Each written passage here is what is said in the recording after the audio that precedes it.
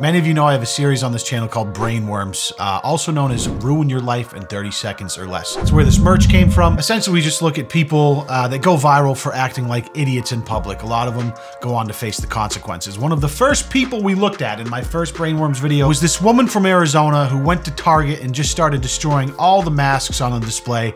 Find out she's a QAnon nut. Anyways, take a peek here. Target? I'm not playing any more games. This shit's over. Can everybody else do it? Why I can't do it? Because I'm a blonde white woman?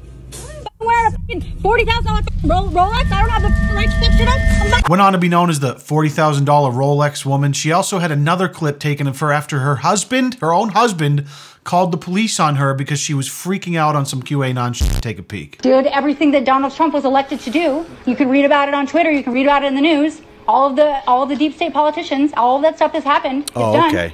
So I was hired to be the QAnon spokesperson. Oh. She also decided to stream the whole thing to Instagram, which she thought would be to her benefit. Turns out quite the opposite. Here we go. It's because I'm a white woman with a $40,000 Rolex and a Range Rover.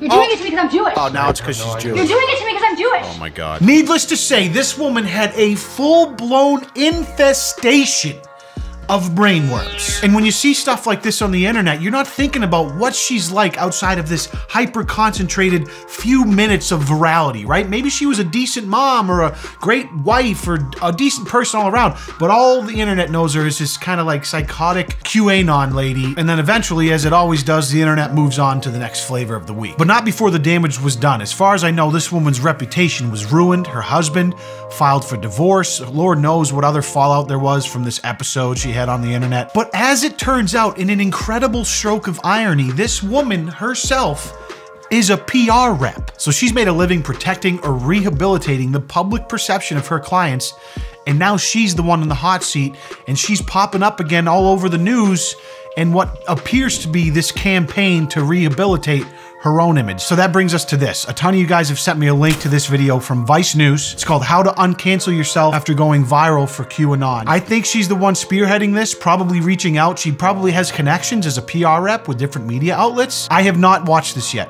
This is my first pass. I wanted to wait to do this on camera. I don't always do that, but here we go. Let's take a peek, see how she's doing. This was the height of all of the panic and hysteria surrounding the lockdowns. I've been looking forward to this shit all my fucking life. I ended up at the Target store that day. I had heard on the radio on the way over, there's no barbecues, there's no parties, there's no fun, there's no nothing. And I just saw... No barbecues? Fuck this! Hard to blame her, quite frankly. Imagine having to learn over the radio that there was no more barbecues because of the pandemic. I would have fucked up a mass display at Target too. I lost it. This shit's over, this shit's over, this shit's over, this shit's over. Understatement of the century. I guess the point I was trying to make was that I was not feeling seen, I was not feeling heard. I felt like my freedoms and everything that I had worked for was being taken away from me, and I couldn't stop it. Welcome to everybody in the fucking world, bro. Fucking, this sounds like some entitlement shit if I've ever heard it. Like, this is like, oh, I found out I can't have barbecues with all of my rich fucking snotty friends this summer, so I'm gonna go to Target and have a tantrum and rip the mask off the display. So far, unimpressed. Shit's fucking over. I like the ambient music in the background to make it feel real serious, though. Like, man, she must have really been going through it. Stuff that I was saying, you know, was just intelligible. Like, it didn't even make sense. Can everybody else do it? Why I can't do it? Because I'm a blonde white woman? Fucking wearing a fucking $40,000 fucking Rolex? I don't have the fucking right to fuck shit up? No, it makes sense. You're referring to the riots which were going on, and you're mad because other people were rioting and being praised for it, and you throw a riot in Target and get condemned for it. They're two very different things, however. I guess 10, 15 million views later, now I'm famous. There you go. You know inside she secretly loves it though. Super pumped. I first heard about the pandemic quite a few weeks before most people. It was January 27th. I was on my way home from opening Nobu here in Scottsdale. Probably the best night of my life, biggest night of my career. My brother called me up, I'll never forget. He said, hey, there's a situation down here in China and it's coming to the US and it's very scary. I just started Googling stuff online, pandemic hoax, COVID hoax, you know. Wait, why is the first thing you're Googling is hoax, right? I remember when I first heard the news, I was Googling about coronavirus, like trying to figure out what it was. You don't immediately just assume it's a fucking hoax.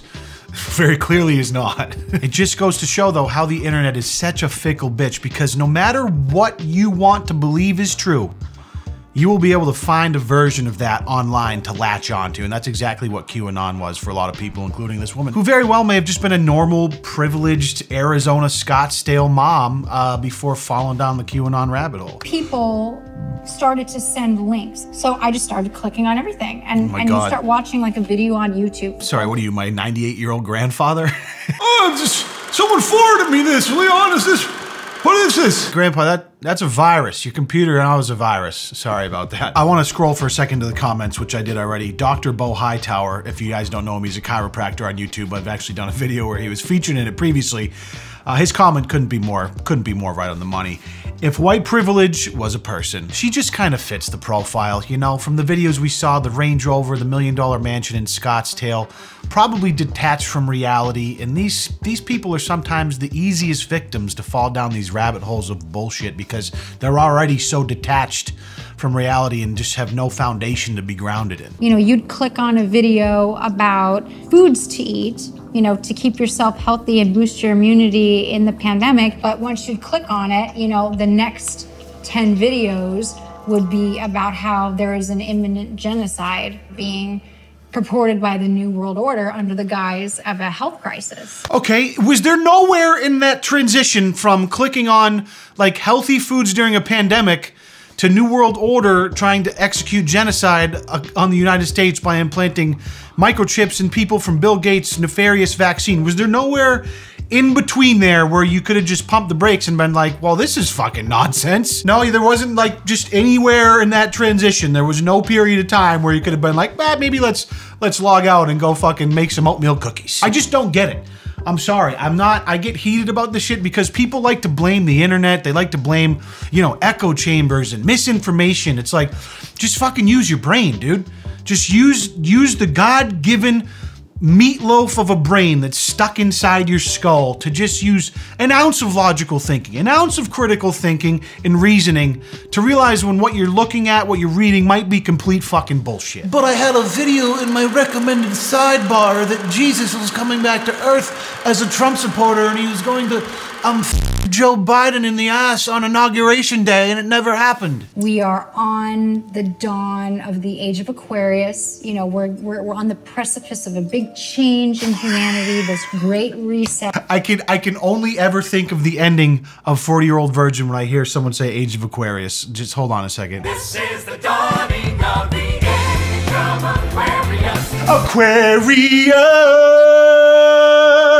I apologize. Let's continue. We, at some point along the line, are going to be aided by benevolent spirits and aliens, basically. And I could prove it, you know, and I was showing that in my stories. What is she talking about? I realize now, for people looking at it, and this is June 30th on her Instagram story. You just got recruited. Like not knowing like what is going on in my head, it probably looked really bizarre. Yeah, to put it mildly. All you can think about is the worst possible outcomes for this country and ultimately for humanity. And getting out of that, you know, all I can see is a positive future, you know, no matter who is in office. Imagine just not tying your entire life and the well-being of your future to a potential presidential candidate who indubitably does not give a shit about you. Incredible what happens when you can elevate your brain to that level of nirvana. My husband, you know, sat me down and he was like, I feel like we're losing you. This is He was scary. right. I need you to snap out of it. You know, this is nuts. I wasn't having any of it because one of the things that, you know, the cult does, it convinces you to not trust any of the people that you would trust, especially if they come to you and tell you that what you're doing is wrong. That is the core objective of every successful cult, is to get you to lose faith and have distrust in those people that have your best interests at heart. I'm not in the mental health profession, but I can tell you, if you sit down with a doctor and start telling him there are reptilians in the government, they are going to hospitalize you. Unless your doctor is also QAnon, huh? When I walked into this mental health evaluation facility and it was full of drug addicts and and homeless people. It was such a far cry from, you know, where I had come from. I'm rich, bitch. I don't fuck with homeless people. What is this shit? Get me out of here. If I could tell you the level of hateful communication that I would get every single day on my phone for months. Kill yourself. I hope you die. Here are instructions on how to kill yourself. I put a spell on your 2 little dogs and they're gonna die tonight. Not the dogs! Not the dogs! No surprise she got an incredible amount of death threats and hate comments, blah, blah, blah. I will say, it's one thing to like, you know, I do a lot of like poking fun at people that are acting stupid on the internet for the sake of entertainment, but I feel like if you're the type of person to take it to that next level and personally send someone death threats or some fucked up shit, like you also have brainworms just as bad as the person you're sending the message to, in my opinion. I didn't want to live in a hole, you know? I didn't want to live in a hole, but I didn't know what to do. And I wanted to keep going. And I wanted to empower other people and show other people how I did it, because it was not easy. What a true hero. You know what I find interesting is this is a, you know, a Vice News special. I imagine it's public perception is crazy, right? Because you look at people that live in the public eye and they have teams of people that are dedicated to making sure that the perception of them is squeaky clean or coming across the way they want it to. A bad story comes out, you have your PR guy try to get ahead of it, spin it a certain way. So much about public figures is not about who they actually are, it's about how they are perceived by the general population. So it's funny to watch this girl right now who clearly has connections because this is the industry that she's in. She's going by the playbook, you know, you do a sit-down interview that's very serious, you talk about the situation and how you had to overcome this obstacle to regain what you had lost. I wouldn't be surprised if she paid Vice to do this piece on her. It's just crazy because most people don't have access to these resources. It's the perfect brand for me because I am really the first person to own crazy. I have a book deal, which will be multiple books. I know it will be a bestseller. I have a television series. Hold the fucking phone a second. I have a television series that's like a reality show style thing. God, this is so grimy, dude. I feel like I need to shower. I feel like I got to shower. This is how the world works though. It really is. I have a book. I'm the first person to own crazy. I have a book deal. I sold the rights to a television show. The book's gonna be a #1 bestseller. She's instantly turning the most catastrophic moment in her life and spinning it because of the resources and the connections into what's going to make her probably several $million. To better themselves if they've screwed up. People have such varied opinions about me. This is just rubbing me wrong. wrong. It really hurts my feelings when people say that I'm this, you know, entitled, spoiled person. Does it hurt your feelings maybe because it's true? Usually that's the stuff that hurts the worst. They see the Rolex or whatever and they make a judgment. I think I'm very easy to hate. At first glance, I guess. No, not glance. No, not first glance. It's literally by your actions. We hate you because of your actions for using your $40,000 Rolex as a flex towards retail workers when you destroyed their store over some dumb shit. Oh, tears at the end. Couple of tears.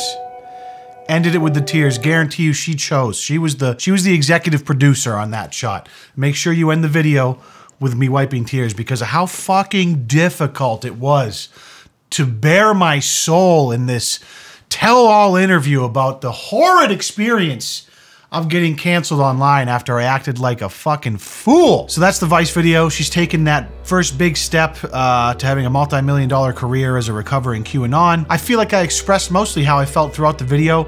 It just feels grimy a little bit that she's gonna have such a fat W from such a pathetic event in her life. So let me know what you guys think. Did the Brainworms Target Mask Lady win you over with her beautifully produced Vice interview with that little crying scene at the end? Or are you calling bullshit? I don't know, man. What I do know is I appreciate you watching and I implore you to hire your own PR rep to repair your shit-ass reputation so you can stand up out that computer chair you're in right now, pull down your pants and hip thrust that motherfucking like button for me. I'll see you soon with a brand new episode of Brainworms coming up in a bit. Shop.leonlush.com to get your merch if you want it. Appreciate you. See you in the next one. Peace.